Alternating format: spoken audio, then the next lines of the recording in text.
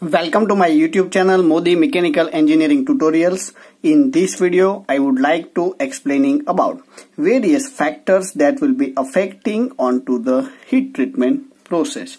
So basically, heat treatment process, it will be applied onto the steel materials for enhancing the mechanical property as per my requirements of the applications. So first factor that will be the temperature to which the steel to be heated. So basically this factor is depending upon the weight percentage of compositions into the steel. So according to the iron carbon diagram shows that the temperature to which the steel is to be heated up to the austeniting range. So austenite, that will be the soft phase of the steel. Basically it will be formed at a higher temperature. So if you want to performing any heat treatment process, so that will be converting your room temperature steel to the austenating temperature range for the steel materials.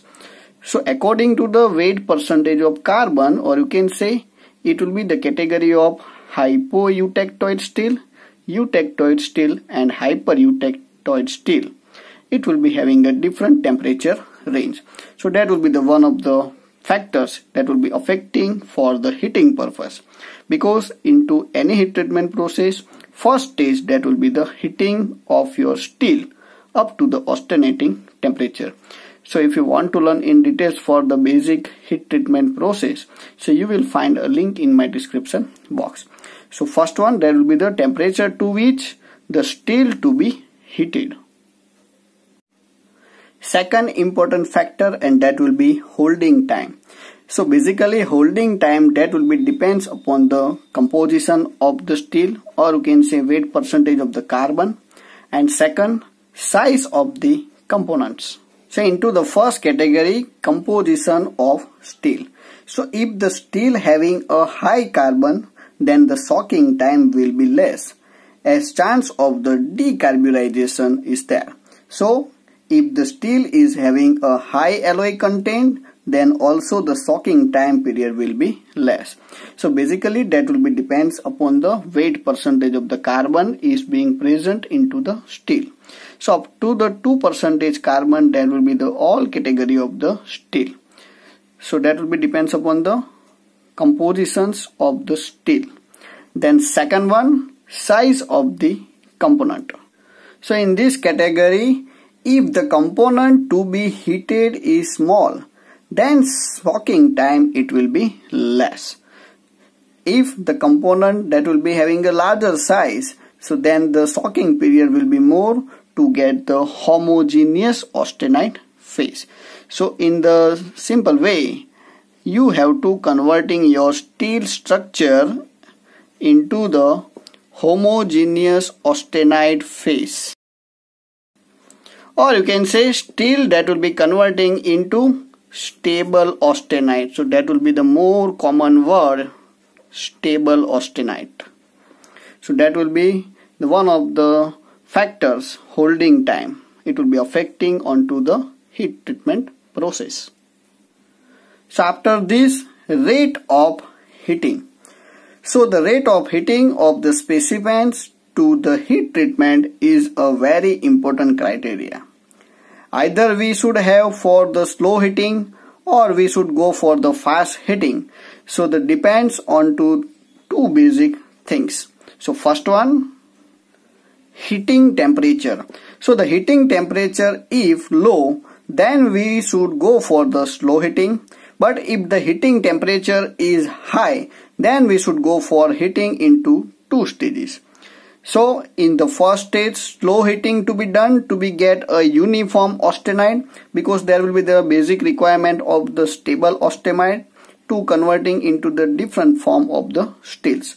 So first stage, that will be the slow heating to be get for getting the uniform structure.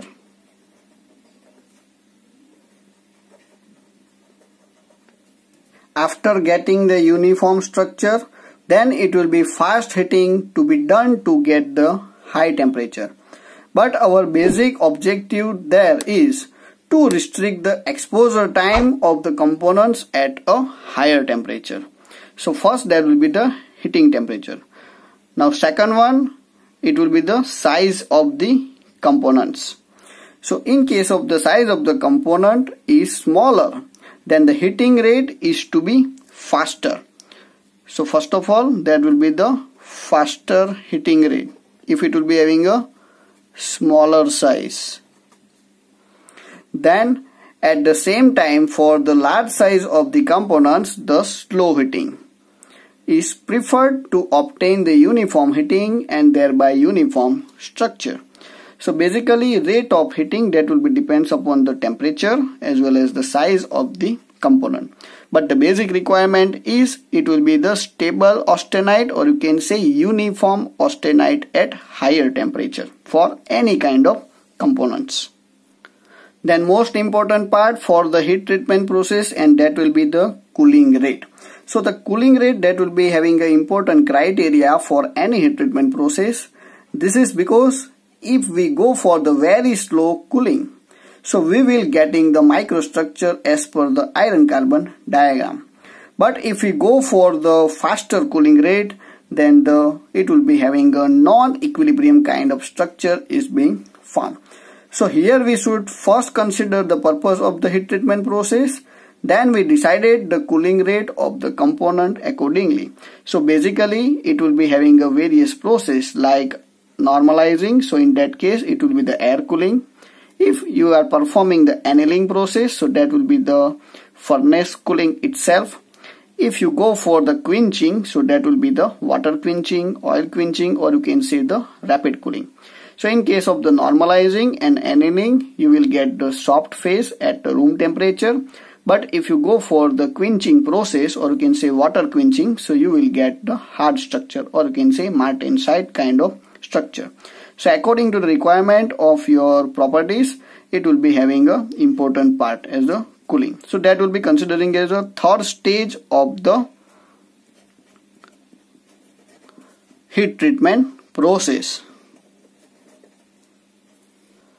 And last one, temperature to which the steel to be cooled.